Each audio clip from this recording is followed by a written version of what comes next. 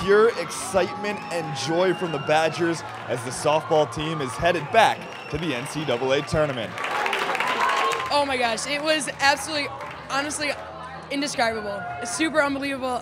We worked really hard for this. This is what our goal was at the beginning of the season. I mean, this is one of the most exciting selection shows I've ever seen, and to come right down to the wire and have to wait for a lot of people to be announced, it's a thrill. It's such an honor for the program. After a 34-15 season, the Badgers are back in the NCAA tournament for the 6th time in program history and the 1st time since 2014. I saw Wisconsin, my eyes just went right to it, and after being here for 4 years and just seeing the ups and downs of the program, you realize how special it is, and knowing how hard everyone's worked this year to accomplish what we set out to do is just, you feel so satisfied and so excited. Making it, I think it just shows everybody came here to try to start a winning legacy, and to again make it to the NCAA's 3 of the last 5 years at the University of Wisconsin, such a thrill. We didn't know if we could get there, and it's just something, and it's so good for the program moving forward, and we're just all so happy right now that it's an unreal feeling.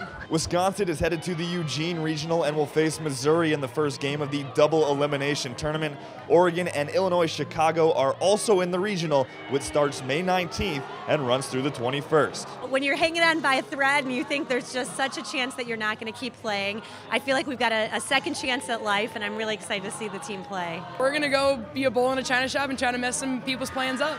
For Wisconsin Athletics, I'm Brandon Spiegel.